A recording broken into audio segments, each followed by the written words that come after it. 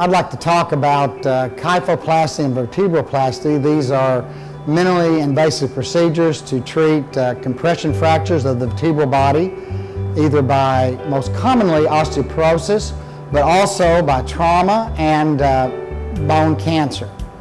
What the interventional procedure entails is gaining access into the vertebral body, which is the main column of the vertebra, which has compressed due to one of those conditions.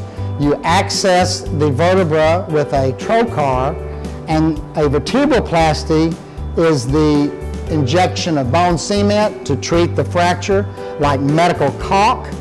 And the kyphoplasty is a procedure where you take a balloon catheter,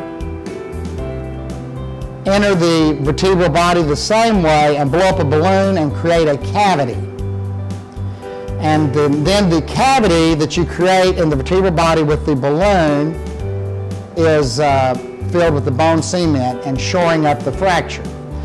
Now, the vertebral body fracture or compression fracture of the spine is a diagnosis that's first made when the patient presents to their provider with severe back pain. And then the provider will determine with a medical exam the need for further diagnostic testing. Usually an MRI, but it can be a CT or bone scan or a combination of these studies to document the level and the acuity of the fracture. Once a fracture is identified, the patient is referred to an interventionalist for the treatment of the compression fracture. After the treatment is assured by imaging, the patient will go to recovery, and after they recover from the anesthetic, then what we expect is a relief of the pain caused by the fracture.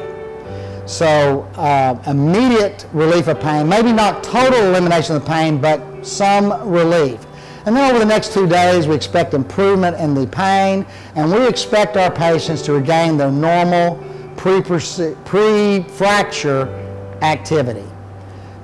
So this treatment, although minimally invasive, can get the patient with a compression fracture immediate or near immediate relief and back in the active game.